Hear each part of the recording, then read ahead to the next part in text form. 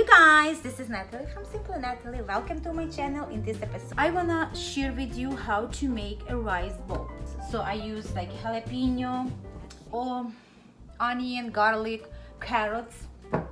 So all you do just saute vegetables, cook the rice in separate bowl, and then you assemble together and you're done. So good and easy. I make this at home a lot and seems like everyone like it. So I want to share this with you. Let's get started.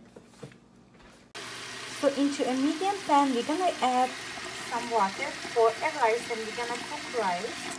It's about enough. In the meantime, I'm gonna peel the garlic. Then we have about 2 pounds of chicken, and then we have 1 whole onion already diced and sliced, ready to go. And we're gonna need some jalapeno as well. Okay.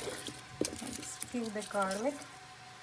So the water is boiling, so I'm gonna add 1 teaspoon of olive oil, and then we're gonna season with salt there, and we're gonna reduce the heat, and we're gonna add rice. And rice, gonna mix this. I'm gonna cover it with a lid, and I'm gonna steam the rice until it's fully cooked. So we got the goods: jalapeno, roughly chopped, carrots, about 2 carrots, 1 garlic, about 10 or 12 cloves, 2 pounds of chicken breast I have. You can use any chicken you desire, not just a breast, but I had a breast in the refrigerator, so I used that. And then 1 whole onion, finely chopped and diced. So we're gonna add all this into a pan, and we're gonna saute all this together. So into a large pan over high heat, we're gonna add olive oil, plenty of olive oil. And now we're gonna add all the goodies, like chicken goes there, onions, jalapeno, garlic, and carrots. Now I'm gonna season this well. I'm gonna saute this until the chicken cooked and all vegetables are cooked. So the rice are cooking and meat are cooking. Wonderful. So when you saute chicken with vegetables, you need to mix from time to time. Oh my, look at this. I need to fix this. I'm gonna add about a tablespoon of flour, and we're gonna cook the flour with the vegetables and meat. And remember, the flour cooks really fast. It only takes like a minute or so. Okay. Plus, I'm gonna turn this back on a high heat because I wanna add some butter. Look at this. So the flour already cooked. I'm gonna add butter. There.